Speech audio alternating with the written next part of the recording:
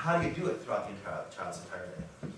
A lot of traditional ABA programs bring therapists into your home who go into another room and they work specifically with the child. I personally don't believe that that's best. I think that the science, the studies are showing that the cases, the kids who have the best outcomes are the ones where the parents are most involved.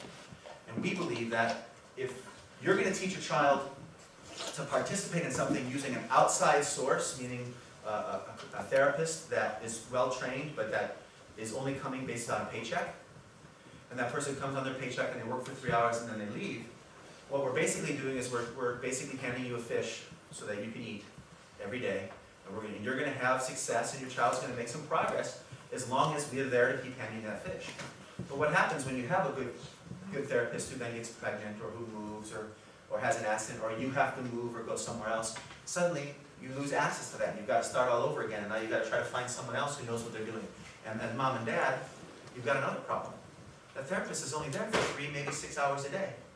So that's 3 to 6 hours a day where I could be interacting with my own child, playing and having fun and learning together, or I'm giving that to someone else to do.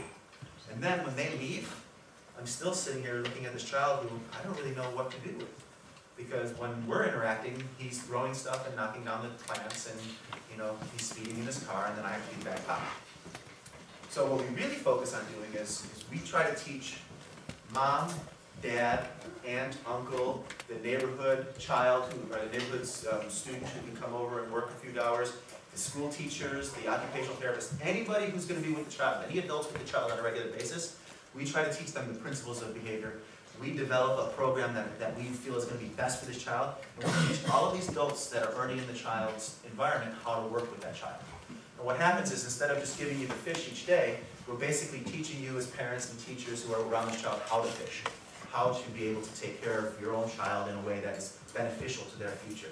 That way, no matter what happens, if suddenly I fall off a cliff and I'm no longer here, you still have skills that you can use, and you still have the ability to work with your child better and better each time. Another benefit of it is you don't have to pay large sums of money each and every day to therapists that are coming in. If a low-cost style therapist or somebody, I don't want to say low-cost because there's all different kinds of people, and I'm not talking specifically about any one, but there's all kinds of ABA programs that use their own therapists. And when you're doing that, you may, to some degree, get a therapist that's more experienced, but you may not. And there's no knowing how good that experience is or how good that therapist is. But even if you are assuming that that person is a little bit more talented than you are, bottom line is you may be paying 50 euro an hour, whatever that translates to here, for that person to be there. 50 euro an hour, 5 hours a day, 40 hours a week, or 20, 30 hours a week adds up to a pretty big amount of money. And then on top of that, you're paying 100 euro or 75 euro a day for the consultant to come in and teach that therapist and teach, figure out what it is you're supposed to be doing.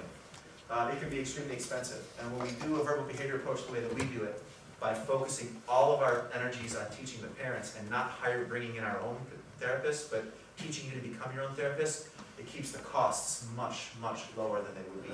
And it also sets you up to be more successful as life. So then I'll show you a child named Anton. Now this is a video in German, but it's pretty clear what's happening. You don't need to speak German to see when a child's misbehaving.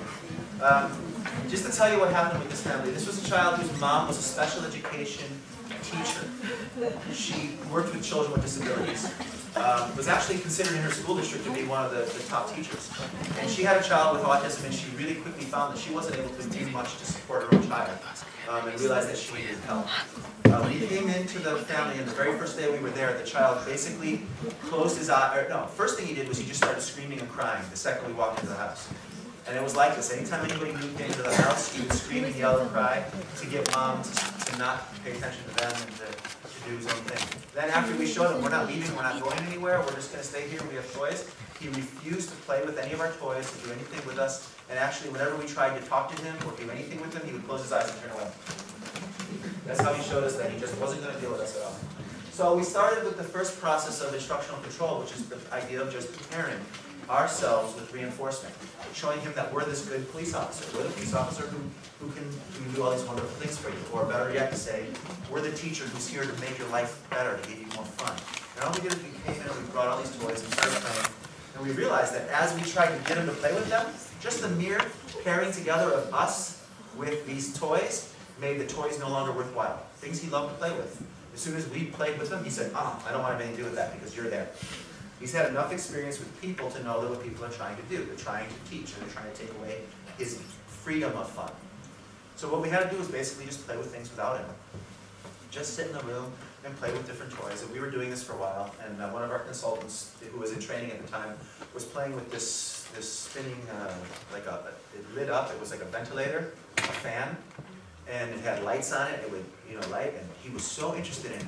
But every time he would look over it and we'd look at him, he'd go, So eventually we started sitting down, talking with the parents, explaining the concepts, the principles, that sort of thing. And our therapist just sat there on the floor and just played with the ventilator and just swung it around a little bit, played with it.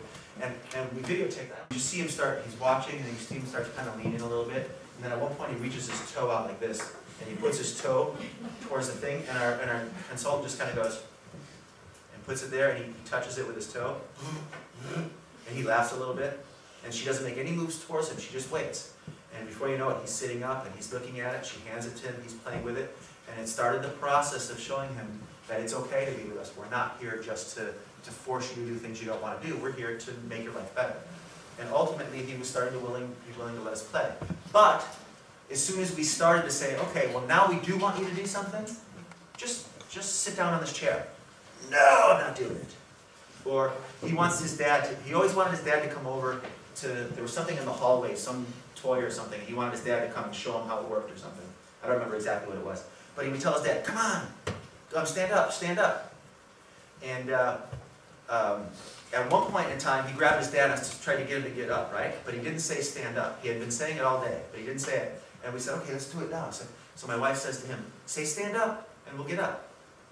And from that moment on, he refused to say stand up.